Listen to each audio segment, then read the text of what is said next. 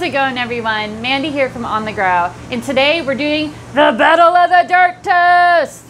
So what this test is going to be is we're going to compare 4 different types of organic soil to see which one will give us the best growth and the best taste. So let's go ahead and go over the parameters real quick. So starting with our control group, we have coconut coir, which doesn't have any nutrients added into the soil, so that's why it is our control group. We've used this in the past and it has grown very well for us. The one next to it is Texas Pure. Texas Pure is a locally sourced soil for us, and it seems like a very sandy soil, and because it has compost in it, technically it does have nutrients. This one is also OMRI listed and is organic. Next to that, we have our Jiffy Organic Seedling Mix, which once again, it does have nutrients added and rooting hormones. And then we're familiar with this one over here because we've used it on another test, but this one is our Black and Gold Seedling Mix. This, just like the Jiffy over here, has rooting hormones and nutrients added. So that was a quick overview of this test, and now I'm gonna get these stacked up and put on the shelf. But before I do that, I wanna tell you about the big picture here with all this. So CJ is starting a different video series that has the same seedlings and trays, but he's doing it hydroponically. And what we're doing is we are battling against each other to see who's going to do better, hydroponics or dirt. And what we're going to be doing is whichever one wins from our groups, we're going to put those ones against each other and see who the true winner is. I think it's going to be me. But anyways, let me go ahead and get these stacked up and put behind me, and we will give you a play-by-play from here.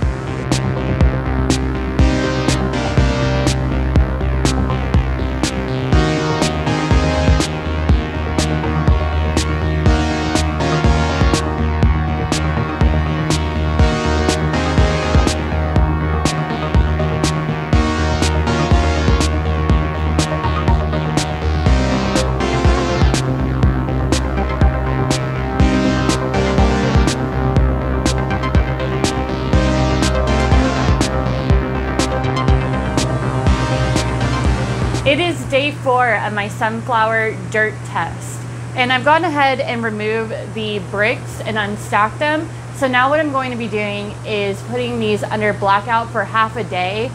So right now it's about 9 o'clock in the morning. We're going to remove the blackout dome around 5 p.m. today. Though that these do not really need it, we're going to try to keep this consistent with the hydroponic test we're doing. And because we're doing a blackout dome on that, I want to go ahead and do it for these ones as well. So I think that's about it for today. I'm gonna go ahead and get these watered and then onto the blackout.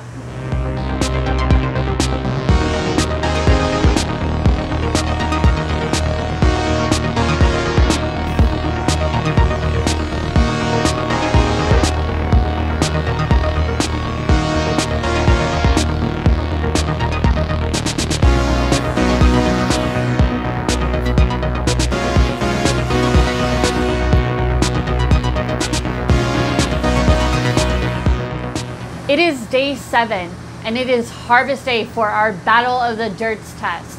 So real quick, we're gonna go ahead and talk about these before we harvest. I wanna begin over here with our Black and Gold soil.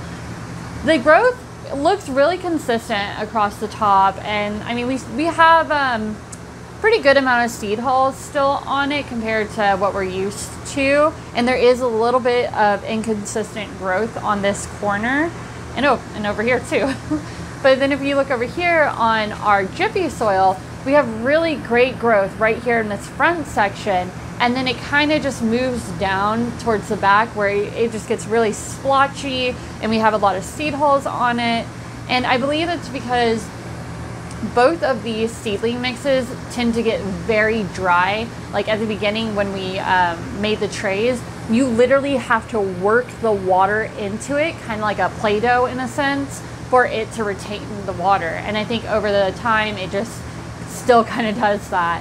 So now let's move over here to this one. Our Texas Pure looks good. The growth is very full and it's pretty much consistent. I would say about right here, it's a little bit higher than here, but other than that, it's pretty good across the whole thing. And this one did kind of catch up with that, and I feel like these ones would have been good competitors if this hadn't done what it did in the back. Don't know if that's the right sentence there, but that's what we're leaving.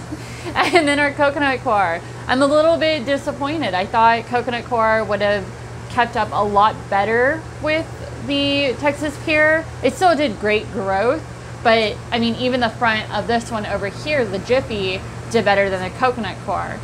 But we're gonna go ahead and harvest these, and we'll go into the flavors of them and the weights and see which one did better on that aspect.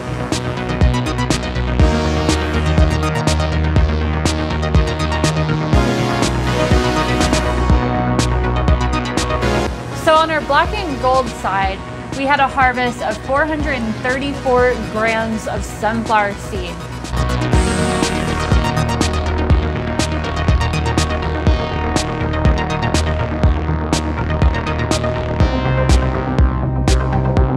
Big surprise here. On our Jiffy tray, we're at 497 grams of sunflower.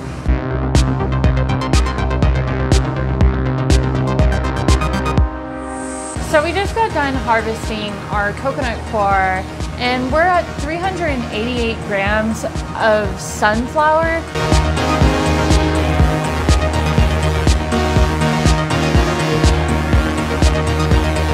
Okay, so we just finished harvesting the Texas Pure, and wow, we're at 532 grams.